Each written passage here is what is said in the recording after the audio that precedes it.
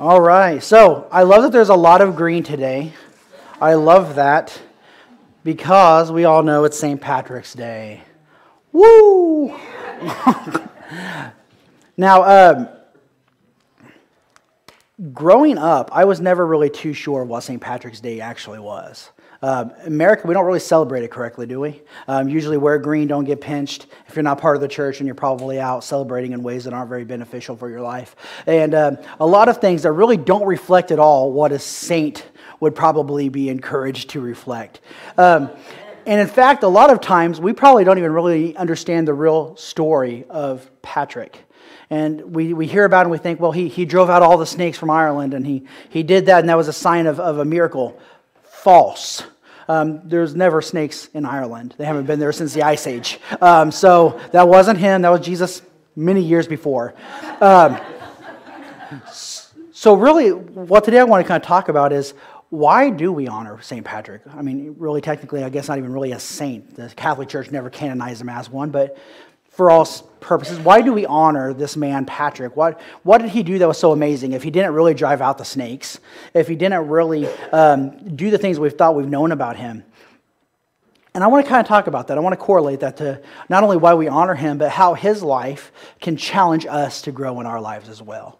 So a little interesting thing about Patrick is he grew up in Britain in the early years shortly after Christ. And then into his teenage years, he grew up in a Christian household. His dad was a deacon of the church. His grandfather was a priest of the church. He grew up in it. By the time he got to his teenage years, though, he had decided that he didn't truly believe in the faith of his family, and he became an atheist. Right around that same time, people from Ireland came over, and Ireland's not like we know it today. Ireland was considered very much a tribalistic type island, very barbaric in a lot of ways. They came over, stole him, and took him into slavery for 6 years. So to first off think about all the great connection that Patrick has to Ireland, I'm sure he didn't agree with that. He didn't start in Ireland. He didn't grow up there. He was forced into slavery there and grew up 6 years, which I love this part, because how many people in the Bible begin this way? Watching the flocks of his master. That's where he began his time in Ireland, 6 years there. And he's written a couple letters while he was alive, and these letters are the only reason that we really even know anything about Patrick today. But in it, he said during this time is where he went from atheism to a faith in Christ. That it was times of trial that he decided that he was going to hold on to the truth that he knew his family held. And he began to pray. And in his book, he even talked about how there was times that he would pray 100 times a day and even more at night. That's all he had to hold on to in this time and season. And as he prayed and as he fasted through his evenings watching the flocks of his master, he began to grow closer to Christ. And toward the end of his 6 years, he received a dream. And in that dream, it said, "Get ready, you'll return home soon." And I'm sure after 6 years of slavery, he was extremely ecstatic. And I've got to ask, who here's ever had a promise from God? Anybody have any promise from God? I hope there's more than that. If you're communing with God, I promise you should have a promise. And if you're like me, I am I want it done now person. Like, I'm so excited. I get a dream and a vision. I'm like, let's do it. And I can only imagine after 6 years of slavery, Patrick was probably let's go home. But we have no idea how long he was there after that dream. He could have been like Abraham and Sarah and lived another 10, 20, 30 years before receiving a promise. We don't know. But what we do know is that later on after that, he had another dream. And what it was is he saw a ship. And in the dream, Jesus told him, your ship is ready. And so he got up and he fled his master, which I'm sure is probably no easy feat. I've never been a slave. I don't know. But I would imagine that you're stuck in slavery because it's hard to get out of. It would be my assumption. And so when he traveled, the issue with this, though, is that he knew that he was leaving by ship, but he was 200 miles inland. He wasn't really next to the coast. So he had to travel 200 miles as a fleeing slave in order to receive to a ship. And when he got there, he finally found one that was owned by pirates of the day.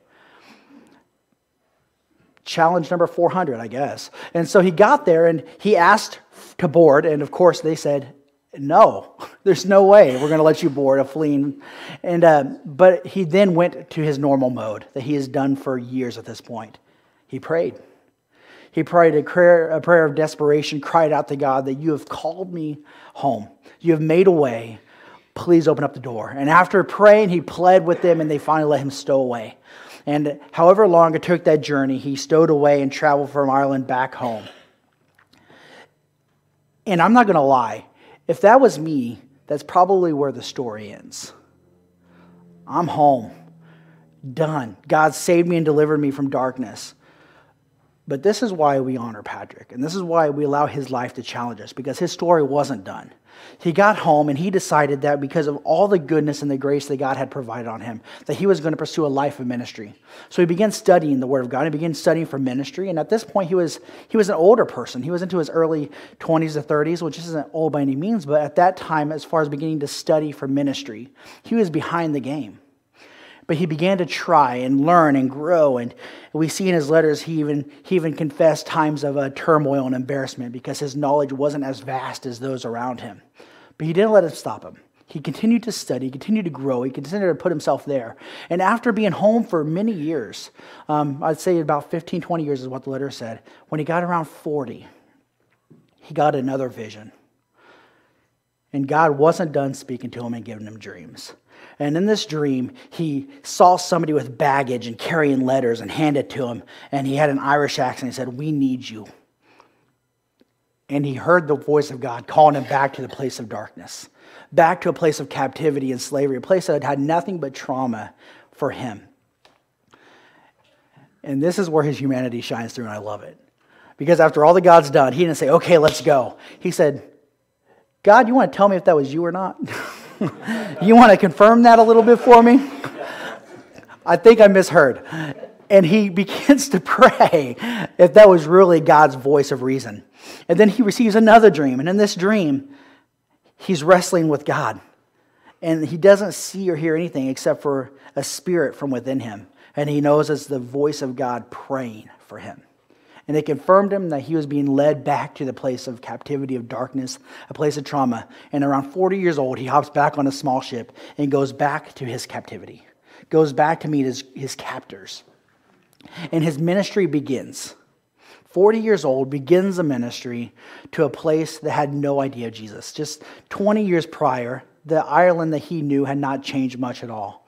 Still full of tribalism, still full of worshiping multiple gods, still full of barbarianism. It was a dark place to go. But he began. He took camp, he started doing the work. And there came a time where the pagan worship ceremony was to begin. It was right around beginning of summer, spring to fall time. And what it was custom that the chief would light one fire. And no other fire was supposed to be lit, because this was a sign of worship to their God. But Patrick, being the young buck that he was, decided he was going to go against the grain and lit another fire. And when he did, the entire group of people gathered around him and sent him to the king. And his plea was one of incredible, it was soft-spoken, but it was also just simple grace but powerful truth. And he looked at the king and said, "I'm not a threat. I'm just here to shine the light of the one true God." And that is how he ushered in Christianity right before the Easter season. And that's when his work really began to take notice and work. By the end of it all, Patrick had lived in Ireland for ministry alone for 29 years. 35 of his life, years of his life was in this place. 29 years was the time of returning back. And in that 29 years, he baptized over 120,000 people and planted 300 churches. That is why we honor Patrick. Not because of some fake snake story, not because of a shamrock with three sides, but because it was a man who put his humanity aside and saw the love and the value of people that otherwise should have been hated. And when we look at him, his life, his testimony, he went against the grain in so many ways, and he allowed himself to be put aside so that the grace of God would shine through him, and it transformed an island. It not only did he practice himself, that he allowed this practice to change who he was, from a slave to sin, a slave literally to a people of darkness, but also allowed it to bring salvation. He took that same practice and showed it to these people and brought salvation to this island. So this morning we're going to be talking about going from slave to salvation. In doing so, we're going to be in Luke chapter 6. If you want to join with me, it'll also be up on the screen. But starting in verse 27, it says, "But I say to you who hear, love your enemies, do good to those who hate you, bless those who curse you, and pray for those who spitefully use you. To him who strikes you on the one cheek, offer the other also. And from him who takes away your cloak, do not withhold your tunic either. Give to everyone who asks of you, and from him who takes away your goods, do not ask them back. And just as you want men to do to you, you also do to them likewise. But if you love those who love you, what credit is that to you? For even sinners love those who love them. And if you do good to those who do good to you, what credit is that to you? For even sinners do the same. And if you lend to those from whom you hope to receive back, what credit is that to you? For even sinners lend to sinners to receive as much back. But love your enemies, do good and lend, hoping for nothing in return. And your reward will be great, and you will be sons of the Most High.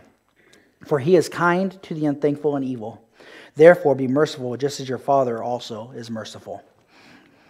This morning we're going to look at the scripture, and we're going to look at that life of Patrick. And we're going to learn how, one, we personally can transform from slave to salvation, but also what we need to do to make an impact on a culture and on an island that we have been placed in to be able to transform them from slave to salvation. The first thing we need to do, as it starts off in the scriptures, we need to learn to love our enemies. Truth is that none of us has a better reason to hate somebody than Patrick did. We've never been stolen from our home, sold into slavery, forced to be a life that's less than what we've known and could be. We've never been treated horribly. We've never been demeaned as humans. We've never been in any type of situation like that. We have no reason in comparison. But he didn't. He didn't take that reason and allow it to justify a hatred. He didn't allow it to keep him from the gap. In fact, if we look at Patrick here, he probably did a little bit better than Jonah. He took what should have been a moment of hate, and he allowed the grace of God to transcend who he was. He showed a real love. And that's what we need to do. We need to learn to love our enemies. And by loving them, what that means is we need to learn to truly forgive them. We have to do what Christ exemplified for us. He forgave us, so we've got to forgive them. In the last hours of his life, he laid out that exact moment for us. I was persecuted, you too will be persecuted. You're not greater than the master. Love as I have loved. Do as I have done. He laid it out very simply that in order for us to truly love, we have got to love like Christ did. And that means unconditional, no strings attached. That means it doesn't matter who you were, what you've done. You have nothing that you've ever held in life that can keep me from exemplifying the love to you that Christ has shown me. As the Word of God says that while we were still sinners, Christ died for us. That while you were at your worst, while I was at my worst, Christ still made a way and loved us without condition. He loved us despite all reason. And that is the kind of love that we're called to give. To not hold strings, to do anything like that, to forgive them and to look past their faults, their imperfections, and embrace them for who they are. Last week we talked a little bit about Zacchaeus, and one of the big differences between the crowd, between Satan and Jesus, is that the crowd will call you by your sin. Satan will always remind you of your faults. He'll always remind you of your failures and who you used to be. But Jesus, and therefore those who reflect Jesus, should always be calling them for who they truly are. It doesn't matter your story. Drug addict, no, redeemed by grace. Alcoholic, no, conqueror. Desperate and poor, no, children of the King. We have new titles and names that the Word of God has given us throughout Scripture that have embraced who we are in Christ. We have to be careful that we don't allow our prejudices to define the people around us by who we see them to be. But allow that love of Christ to transcend through our hearts, through our minds, to be able to communicate to them who they truly are. We are not defined by our sins. We're not defined by our past. We are defined by who Christ is in us. And therefore, we need to be defining the world around us as Christ sees them. We love them through forgiveness. We love them through their faults and imperfections. But also to truly love somebody is to sacrifice for them. And I think sometimes we kind of fall short there. Because it's really hard to make sacrifices if we don't really feel like we're buying into the cause. We only want to give so much. But Jesus himself said there's no greater love than a man would sacrifice and lay down his life for another.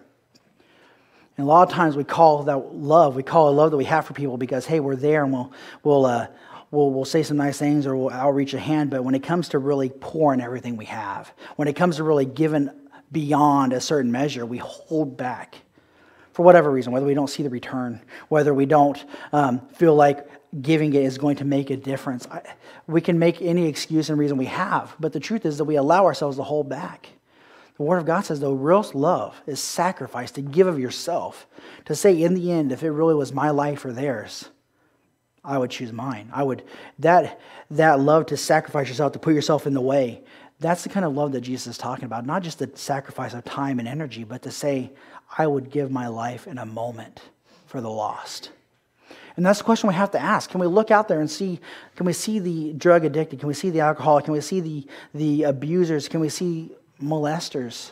Can we see those that kind of spin the face of Christ? We kind of see anymore in our political world this divide more than any other.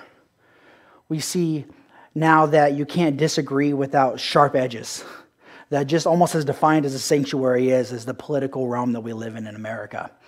Can we look across the aisle and say, no matter what you support, whether you support abortion or don't support abortion, whether you support homosexuality or don't, can you look at those who stand against the Word of God so blatantly and say, I don't care what your stance is. If it was your life or mine, I would lay mine down in a moment.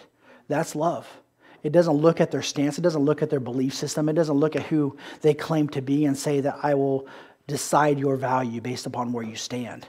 But it's saying I know your value because of who Christ has decided you to be. Love.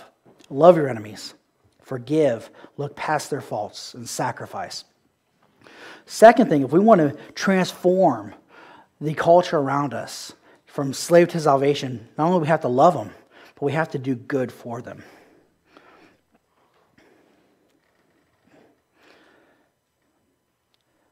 Patrick had the opportunity to stay home.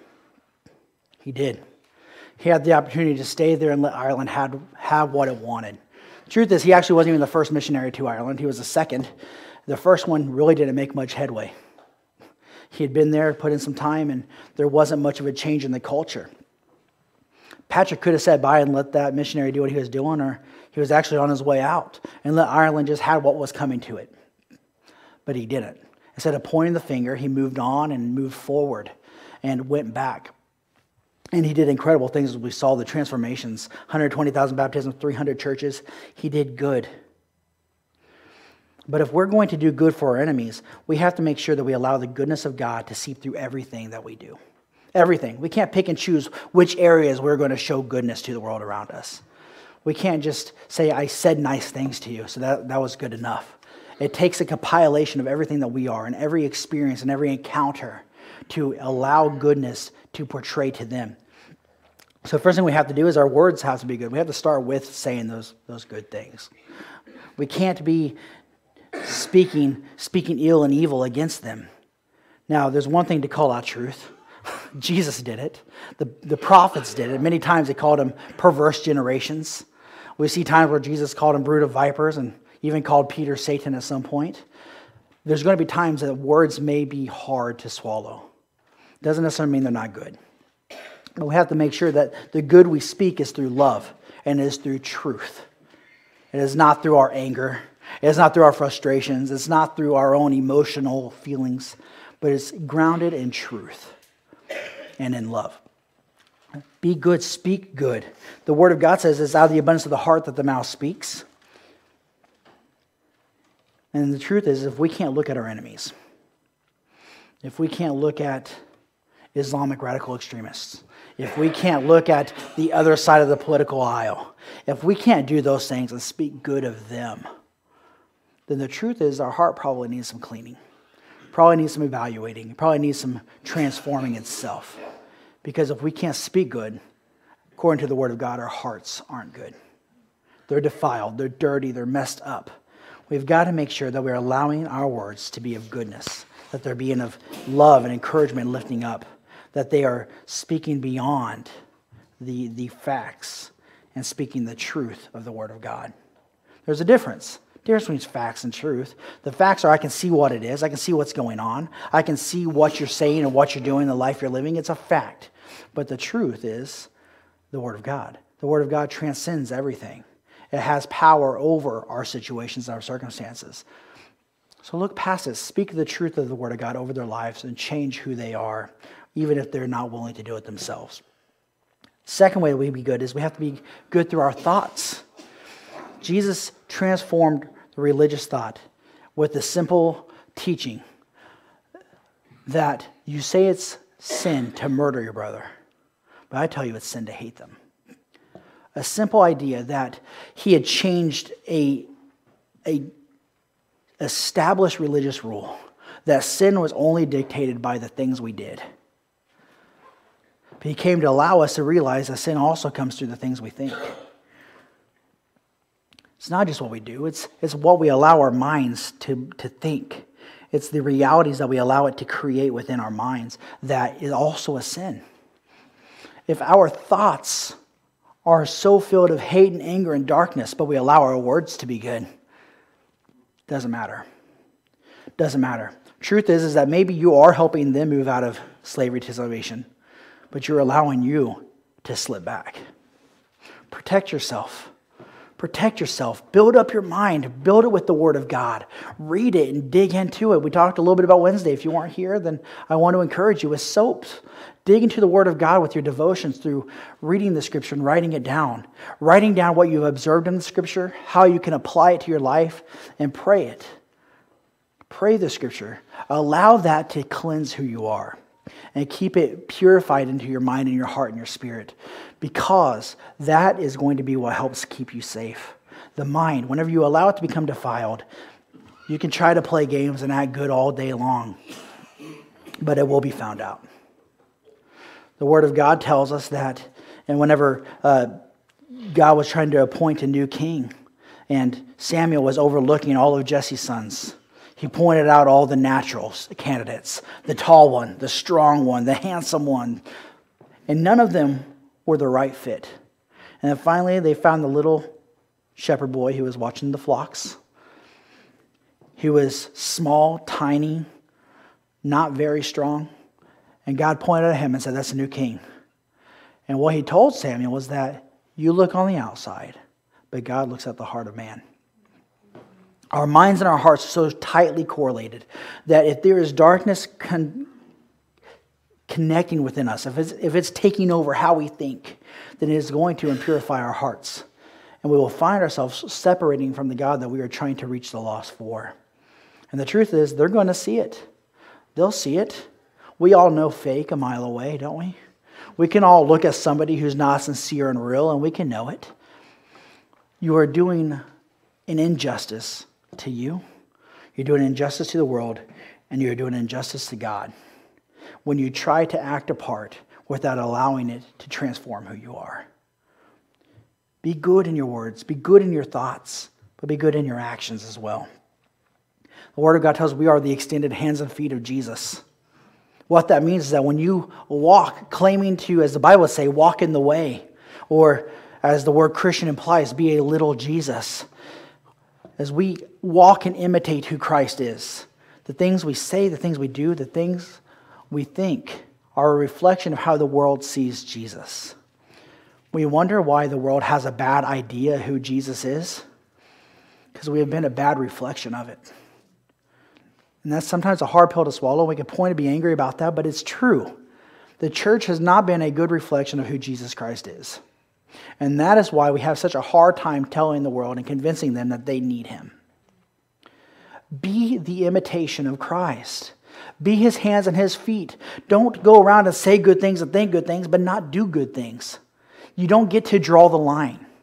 What you do, what you say, what you think, the world will correlate to Jesus, whether you like it or not. You don't get to decide when they stop seeing Jesus in you. Make sure that the painting that you are, the picture you're painting of Jesus is actually who He is. Be sure that it is lining up with His character. That is our call, like I said, to know Him, to make Him known, to imitate Him in everything that we do. Make sure that you are being an image of Jesus that we are called to be. You are his hands and his feet.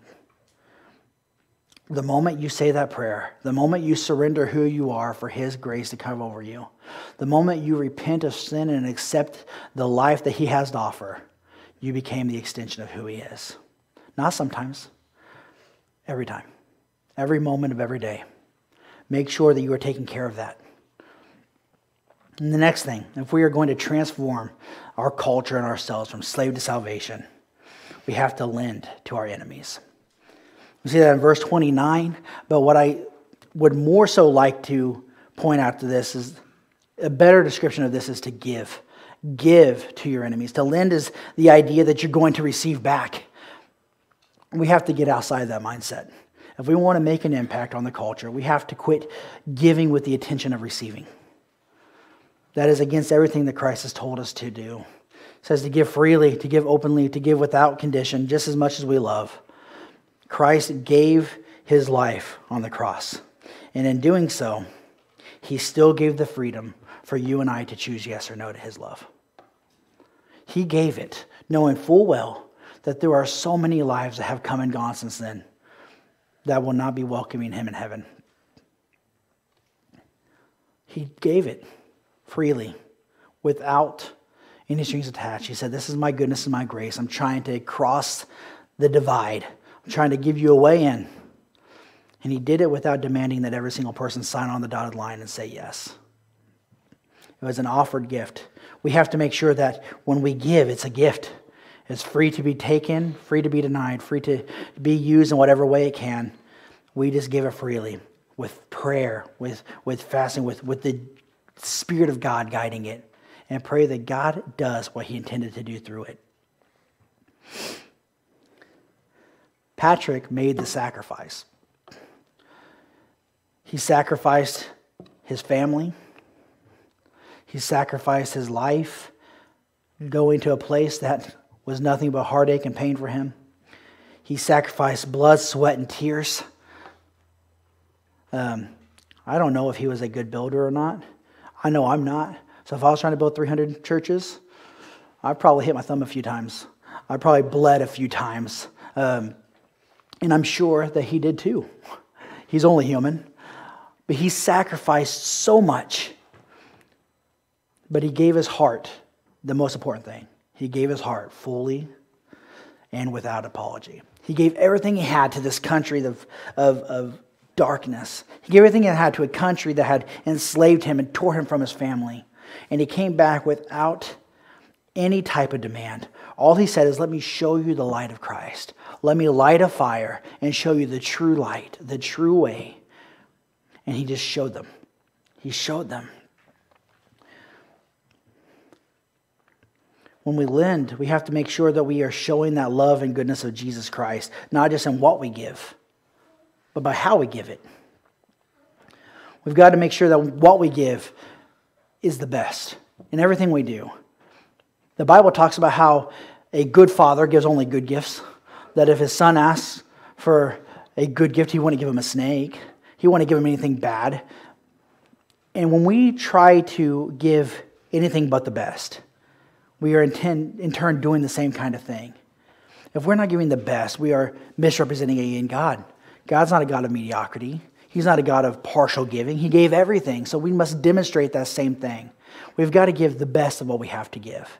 If we look at somebody who's in need and we have let's just say they're cold and they're homeless, and we have a wonderful quote here, and then we have a small little handkerchief, and we hand them the handkerchief and say, keep warm. What kind of display of goodness is that? What kind of gift is that?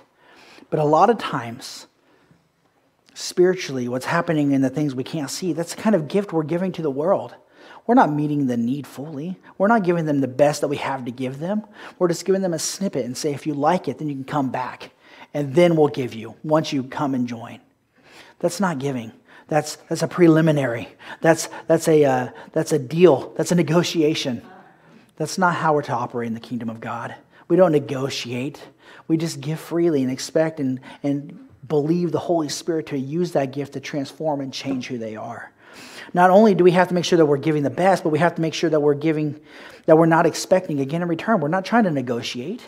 We're not trying to say we'll only give if you come back.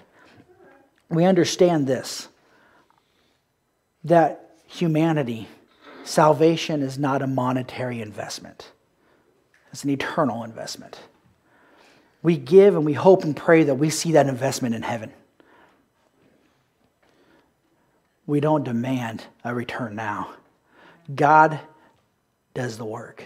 The Word of God says that one man plants, another man waters, but only the Spirit can bring fruit. We've got to understand that it's not our jobs to make anything grow. We just plant, we care for it, and we let the Spirit do what the Spirit is here to do. That's how we love people. Keep your eyes on the prize.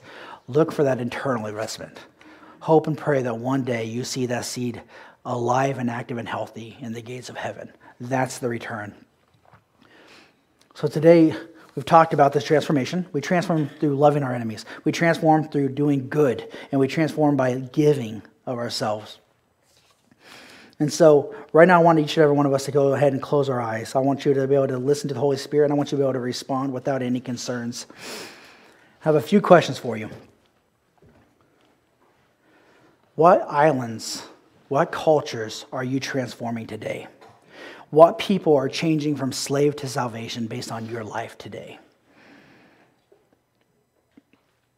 And if they're not, and you can honestly say no one, then the question is where are you falling short? And that's okay. It's okay if you're falling short. We all do.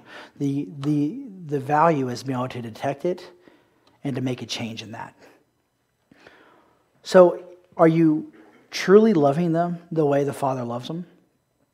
Are you sacrificing, giving everything that you have to give? Are you demonstrating goodness in everything you do? Are you giving only the best with no expectation of return?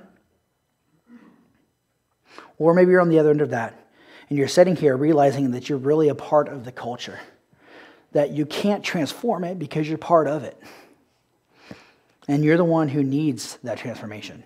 You're the one who needs somebody to light that fire and point to the one true light, the one true way. That's what you need to mourn. And that's okay. But if any of you said yes to any of those questions today, saying that you need to learn to love better, or you need to learn to demonstrate goodness in everything you do, or you need to learn to give without expectation of return, or you just need to see the light. If that's you at all, then we're just going to have you slip up a hand this morning. Okay.